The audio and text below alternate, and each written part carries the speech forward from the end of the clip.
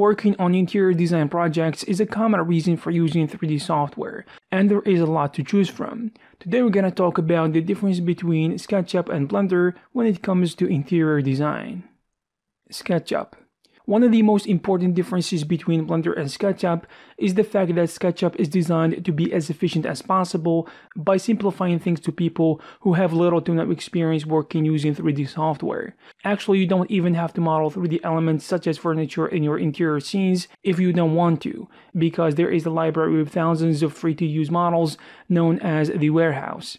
You can actually model stuff using SketchUp, and the simpler the model is, the more suitable SketchUp is, because for modeling complex or organic models, you need to have solid experience using the software.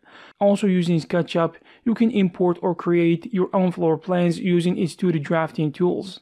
After you model your interior scene or import the 3D models from the warehouse, you can add materials and textures.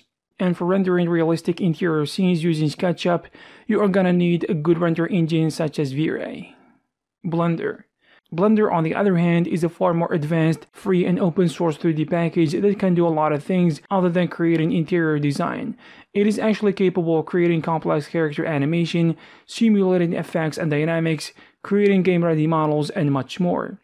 I would say you can do in Blender anything you can do in SketchUp with the ability to have more control and high quality results, except when it comes to creating 2D floor plans, but Blender is capable of creating them if you want to nonetheless.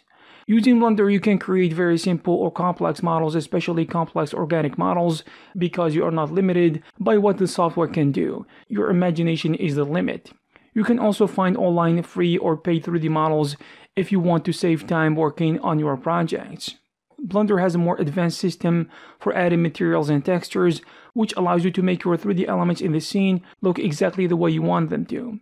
And when it comes to rendering, there are actually two powerful render engines: Cycles, which is a ray tracing render engine that is being used to render accurate, high-quality final results, and there is also Eevee, which is a fantastic real-time render engine that can help you get much faster results, which allows you to see your scenes being rendered in real time.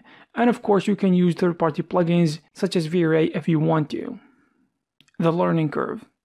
SketchUp's goal is to allow people who don't have a lot of experience to work on architectural projects, so ease of use is one of the most important selling points when it comes to SketchUp, because it has a very simple user interface with tools that pretty much do what you expect them to do. But this comes at the cost of being restricted at what you can do compared to Blender if you want more complex stuff. For the longest time, Blender did not have a very attractive user interface, but now with the 2.8 release and beyond, it has become much better and user-friendly. Blender is actually not hard to learn as many people think. If you spend a few weeks learning the tools, you will get access to an incredible tool set that will allow you to work on your own interior design projects with unlimited possibilities. Final thoughts. If you don't have a lot of experience using 3D software and you just want to create quick renders, or if you want to be laser focused on working on interior design projects and you are fine with not being able to reach impressive levels of detail and complexity working on your own 3D models, then use SketchUp.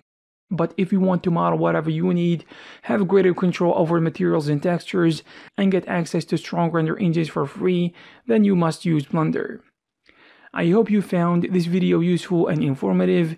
If you have something to add, you can leave it in the comments section below. Also, you can check some of our previous videos. Thank you very much, and I'll see you in the next one.